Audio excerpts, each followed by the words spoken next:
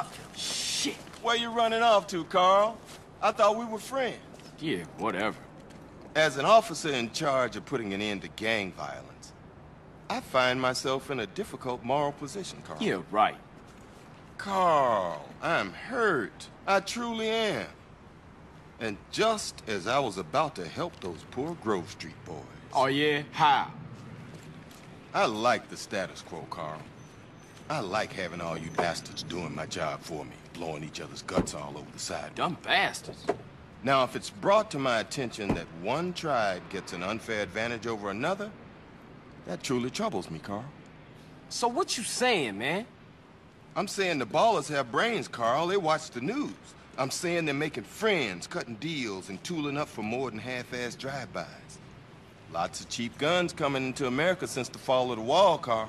Man, cut that bullshit, Tenpenny. Just say what you mean, man. Go check out a busy freight warehouse down the docklands and you'll see what I mean, Carl. Yeah, okay. Y'all take care now. For sure.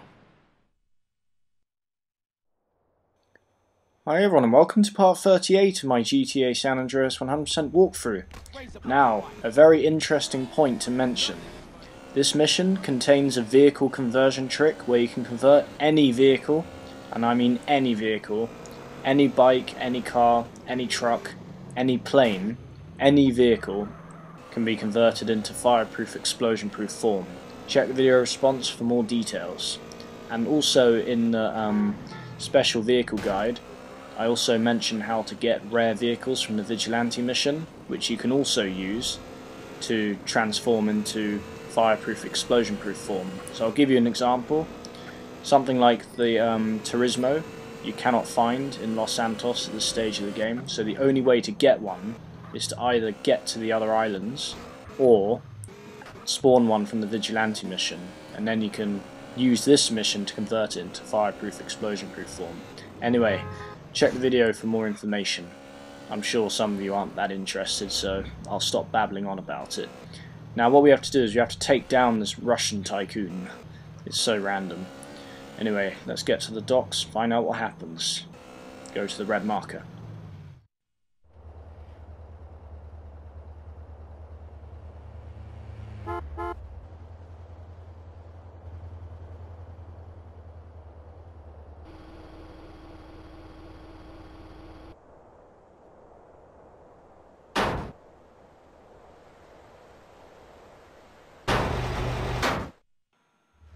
Prepare for some little action. Hey, who the fuck are you? I'm CJ, who the fuck are you? Yeah, just finish off all these guys. They're not exactly strong, they've just got pistols. And there's a guy who thinks he can run you over on a forklift. It's pretty funny. And he can't even reach you when you're up the stairs. It's hilarious actually trying to see him try and run you over when you're on the stairs. So you shoot the lock just like I'm robbing Uncle Sam. And just finish off the guys inside the warehouse. There is some health, don't worry if you are running low on health, there is some health and armor coming up in a minute. We'll find some health just behind here, as you can see. Hang on. Just thought I'd deal with those guys first. Some health there. Yeah, I guess this is the biggest shootout mission after Just Business from Big Smoke.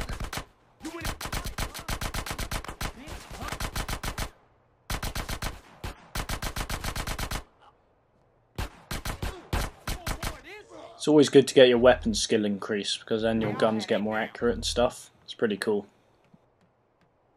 And there's some armor in this room here. Stop! We could do business! Now fuck you, Amerikansky! I'm gone! Doing business in America is dangerous.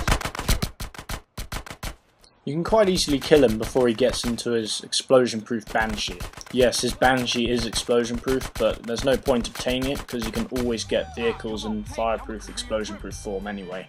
That's it for the mission, guys. You can definitely pick up the cash because there's a lot of cash he drops.